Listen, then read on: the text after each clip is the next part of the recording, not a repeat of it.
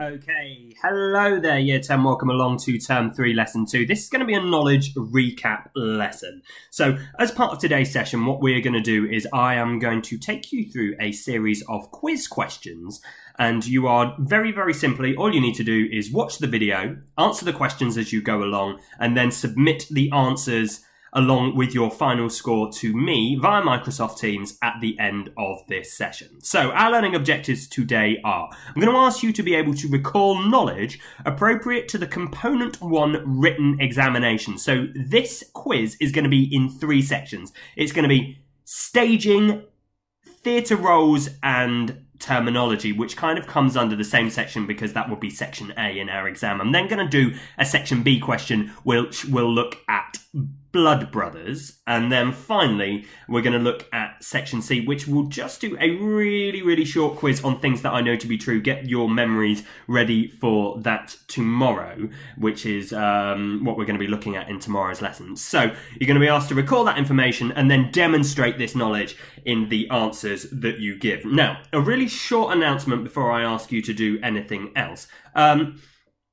This is a really easy thing to cheat at, and again, you might think that looking in your book is a really sensible idea. It's going to give you more answers, going to make you seem more impressive to me. What I would say to you is this: I don't need you to get 30 out of 30 or however many questions there are. That's not important to me. What is important to me is that actually you just get the answers that you know correct, and the ones that you don't know, get them wrong. It's absolutely fine not to get full marks. As long as you know what mistakes you have made and the issues that you are having, I am happy with that. So again, there is no pressure to get full marks. There is no pressure to look at any of the resources that you have in front of you. I want this to be a closed book test, so I don't want you to have your copy of Blood Brothers. I don't want you to have any notes in front of you. I want you to try and do this from memory. And as I say, the amount that you get, while I'd like you to do really well, if it turns out that you don't,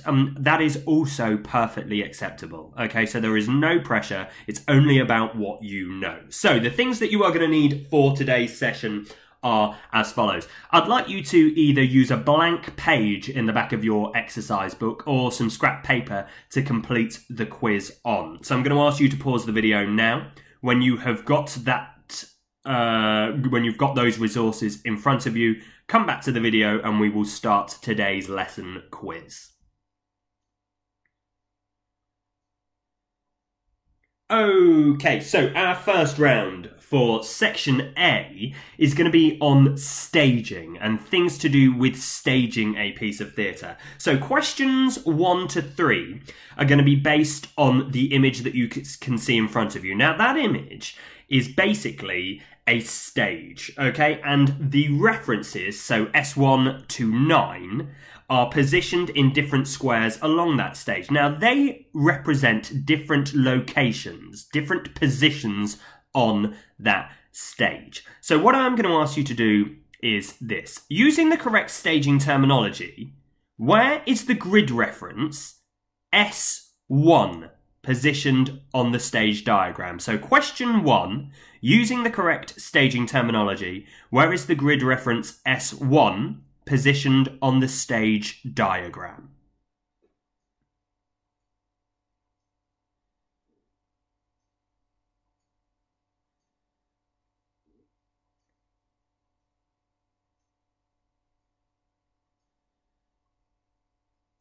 Question number 2, where is S5 the position for on the stage diagram? So what staging terminology, using the correct staging terminology, where is S5 on our stage?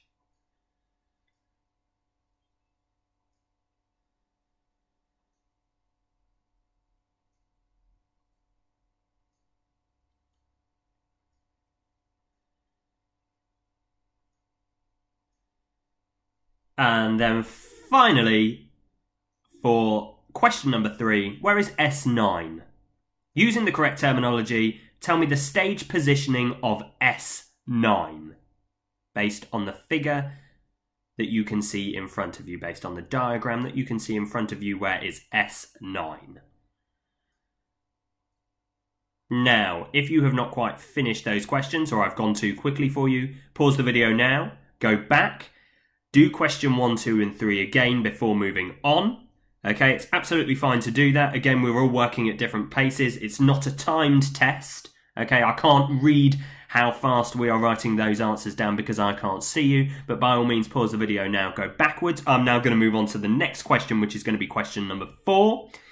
And this one asks you to look at a variety of different images on the screen in front of you. Now, question 4 is all about the images. So, notice that the images are labelled A, B, C, D, E and F. So this question actually has 6 different subsections to it. So, for example, what you will need to do is you will need to identify the appropriate stage type based on the image that you see in front of you. So, question number 4A, you will need to write down the stage type of the top left-hand stage. And then underneath it, you will see another stage type B. And again, what you will need to do on your answer sheet, you will just need to write 4B and write down the stage type. Then as you can see again, we move on to the right-hand side. At the top, you will see C. So again, you would write 4C and put your answer and so on and so forth as you go through D, E and F. Now, what I'm going to ask you to do for this one is I'm going to ask you to pause the video now. Pause the video, work through these answers. Again, there's no set time limit. It can take you as much time or as little time as you want. But I'd like you to go through those answers now.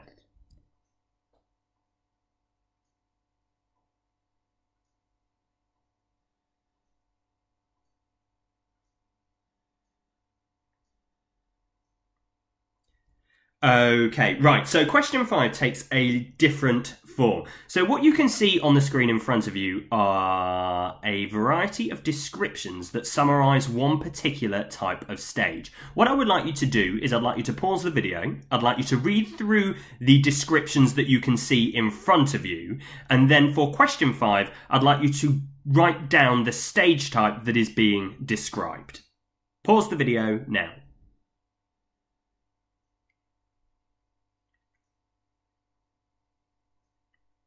Okay, so similar scenario for question number 6. Can you guess the stage type from the descriptions that you are reading? So again, please pause the video, read the descriptions in front of you, and then for question 6, write down the stage type that you think it is.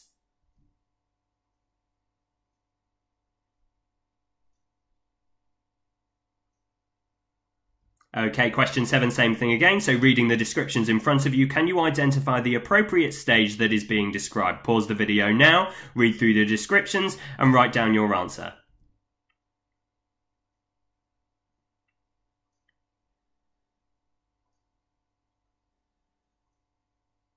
Okay, question number 8, final one in this type of question. Can you guess the stage type from the description? So reading the descriptions below, pause the video now so you're able to read through them, and then identify the appropriate staging type for question 8.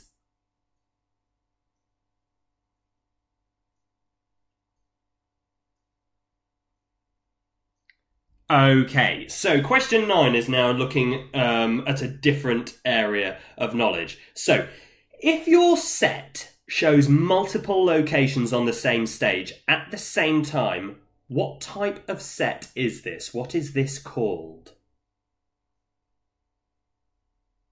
So if your set shows multiple locations on the same stage at the same time, what is this called? We have reviewed this knowledge, okay? So think back, what can you remember? So if we've got lots of different locations being presented, it's always the same set, okay, but we're changing it and maybe ever so slightly as we move through the scenes, but the set really remains the same throughout the entire production. What is this called? And then for question number 10, if your set shows only one location on the stage in a specific scene and then changes as it goes throughout the play, so for example, scene 1 has a completely different set to scene 2, what type of set is this, and what is this called?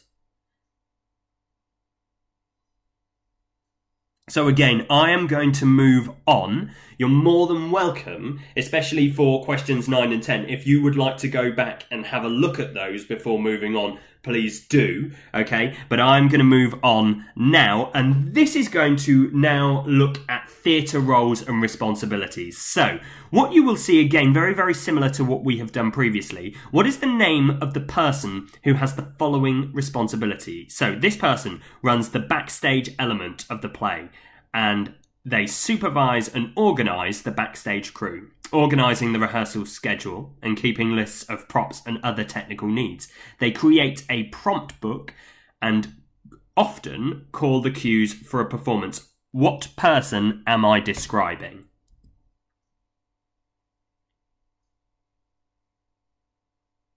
Oh, apologies, I realised that I've just clicked ahead too quickly. Let me go back to it. So again, running the backstage elements of the play, they organise the rehearsal schedule, they create a prompt book, and they call the cues for the performance. What person am I describing?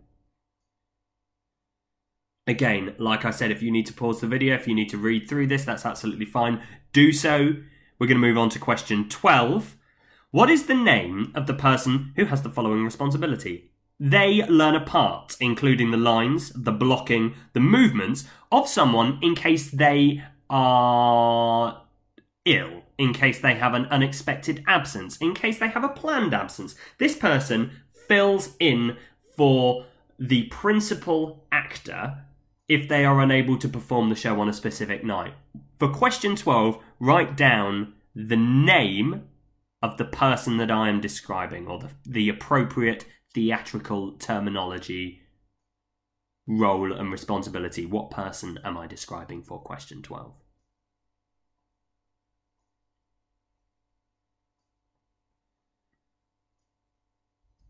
Okay, question 13. So again, I'm going to give you a description, and all you have to do is identify the theatrical role or responsibility that I am describing. So they oversee the creative aspects of the production. They develop a concept or a central unifying idea for the production. They liaise with designers, rehearsing the actors and ensuring all technical elements of the production are prepared for the performance. They give notes to the actors to help improve their performance. What person am I describing?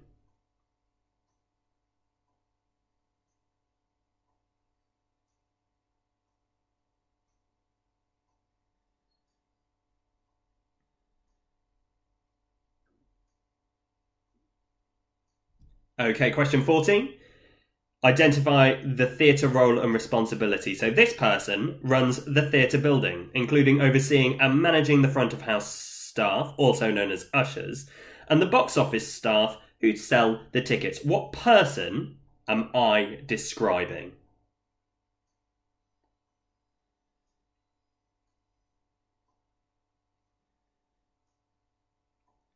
And then finally, for question 15, this person operates the technical equipment, such as the lighting and the soundboard during the performance. What person am I describing? What person holds this responsibility?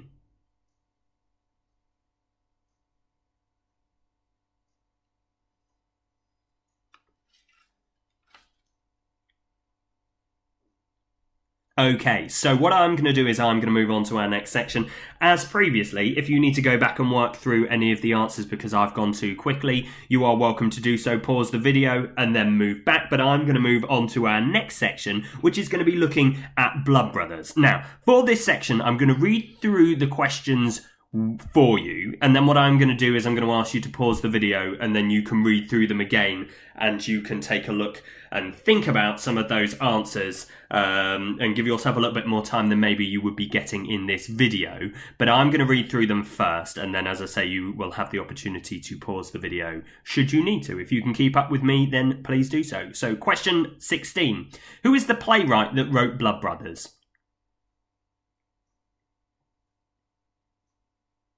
Question 17. Where is Blood Brothers set?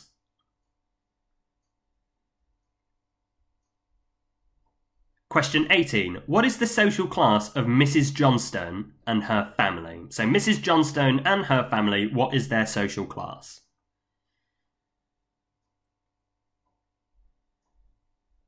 Question 19. Which two characters die at the end of the play?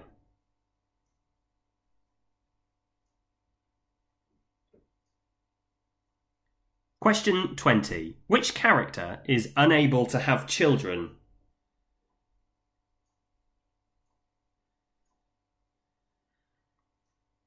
Question 21. Which character is perceived to care more about their work than their family?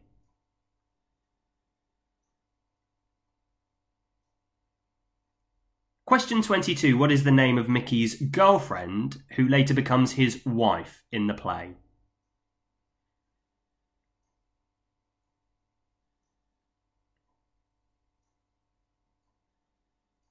Question 23. Who was the Prime Minister when Blood Brothers was written?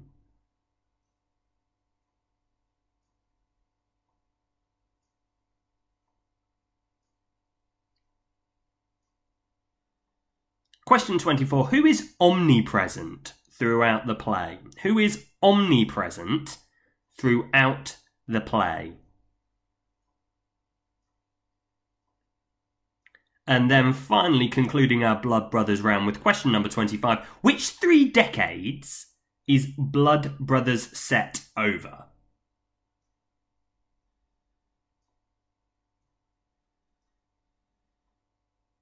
Okay, so I'm going to ask you to pause the video now. If you need to review any of the questions, you're welcome to do so, but pause the video now before moving on. Get these questions sorted before moving on to questions that relate to section C.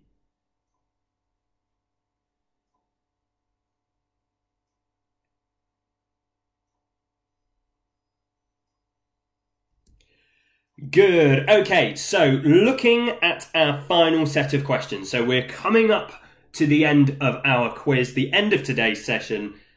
Let's go through some section C live theatre performance questions. Now, all these ask you to do, again, I'm not assessing your ability to answer the questions. It's more just looking at some of the knowledge that is in the play, seeing what you can remember about the production that you have watched. So question 26, what is the name of the character who goes travelling?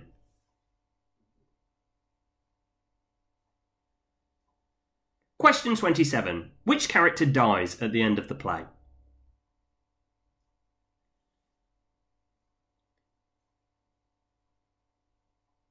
Question 28. What is the name of the place where the play is set? Okay, so that's the primary setting. So where is it set? Question 29. Where does Pip move to?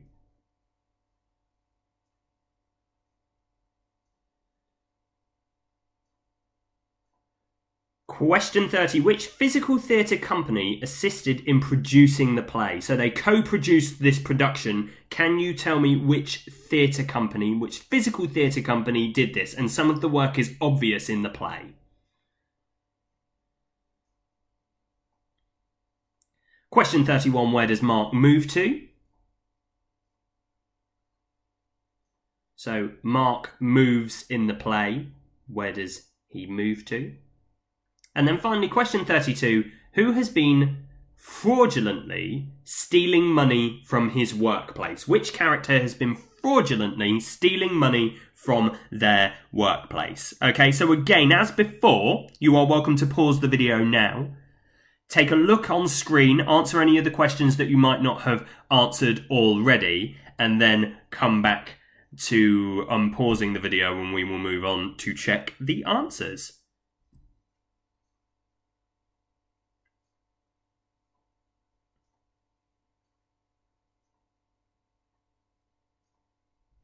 Okay, wonderful. So let's take a look at the answers. So for the first 3 questions, what I asked you to do is I asked you to identify, using the appropriate terminology, the stage positionings on the diagram. The first one was upstage right, the second one was centre stage, the third one was downstage left. Question 4 asked you to identify the appropriate stage types by looking at the images. 4A was traverse, 4B was in the round, 4C was promenade, 4D was end on, 4E was thrust, and 4F was proscenium arch. Question 5 described the benefits and the disadvantages of specific stage types. It asked you then to appropriately identify the stage that was being described. So that was question 5, 6, 7 and 8. So question 5 was promenade, question 6 was end on, question 7 was thrust, and question 8 was proscenium arch.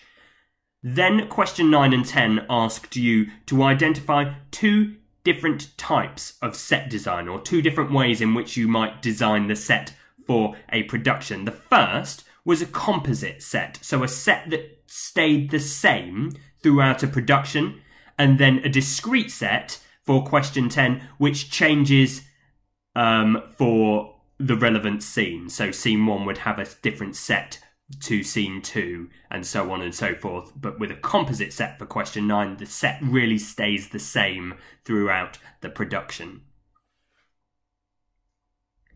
Wonderful. You are able to pause the video now if you want to just make sure that your answers are correct, but if you have managed to keep up with me, let's move on. So, theatre roles and responsibilities round. Question 11 to 15 gave you a description of the type of person who works within the performing arts or the theatre industry, and you were asked to identify that person using their correct title. Okay, so question 11 was the stage manager. Question 12 was the understudy. Question 13 was the director. Question 14 was the theatre manager. And question 15 was the technician. Okay, and if you've got any of those ones wrong specifically, it might be really interesting to go back to the video to take a look at those descriptions again and see where you might have gone wrong, what you might have done, or what you might have considered that was inaccurate. So it's really good to go back through some of those answers if you can, just to see, oh, actually, or now I know the answer, I can see where that has worked or why that is the answer. So then what we did is we looked at section B, and we looked at Blood Brothers, okay, with the first question asking you about who wrote it, and that was Willie Russell. The second question asked you to name where it is set, which was Liverpool. The third question asked you the social class of Mrs. Johnston and her family, and that was working class. If you've put lower class, please don't put that, okay? It is working class. She is a working woman. She works hard. Lower class and working class are different things. Working class is the terminology that we want, okay? Question number 19, the people that die were Edward and Mickey. Question 20, Mrs. Lyons is the person who is unable to have her own child, and that there is the necessity for Mrs. Johnston giving her baby, one of her twins. Question 21, Mr. Lyons seems to favour his job over his family. And question 22, Linda, she is the person who marries and is in a relationship with Mickey. Pause the video now if you need to go through any of those answers again. If you need to just make sure that you've got those right, pause the video now. If not, we'll move on. And then finally, Margaret Thatcher was the Prime Minister. Okay, so the question number 23. Margaret Thatcher was the Prime Minister when Blood Brothers was written. The omnipresent throughout the play was the narrator. So that the omnipresent really means the person who is always there, but the others don't really always acknowledges his existence. So he is always giving us an overview of what's going on. He's always there. He's looking onto the drama almost. Okay, so he is observing what is happening. And then question 25, it's 60s, 70s and 80s. So the play is set across those 3 time periods. Okay, so now what we're going to do is we are going to look at the answers to the questions for things I know to be true. Rosie is the person that went travelling. Fran is the person who died at the end of the play. It is set in Hallett Cove, which is in Adelaide, Australia. Pip is the person who moves to Vancouver for question 29. Question 30, Frantic Assembly are the people who co-produced, who had that involvement, who had that creative direction. They were the people who were involved in producing this production. Mark, for question 31, Mark goes to Sydney, Australia. And then question 32, Ben is the character who fraudulently steals money from his company and gets into lots of trouble about it. And actually his mum ends up bailing him out with money that she has saved secretly from Bob. Okay, so what again you can do is you can pause the video now. You can make sure that you've got all of those answers correct if you weren't keeping up with me reading through them with you. And then finally, what I would like you to do is this. Please, just all I'm asking you to do on your mobile phone, take a photograph of the quiz, of the answers. Again, you don't need to write out the questions out. Okay, I've got the questions in front of me. I've been reading from them. Okay, and just very, very clearly in your photograph, all I need is the score that you got. Okay, and please check the email that was sent with the resources for this lesson to know when this work is due in, okay? It's labelled really clearly in the email or on Microsoft Teams where you have found this work and this video, so make sure that you have that in before or on the date that it is due. Okay, I'm going to open up an assignment on Microsoft Teams, so you'll need to upload it in there. Wonderful. Okay, tomorrow what we will be doing is we'll be having a look at live theatre. I look forward to speaking with you then. Stay safe. Thank you very much. Goodbye.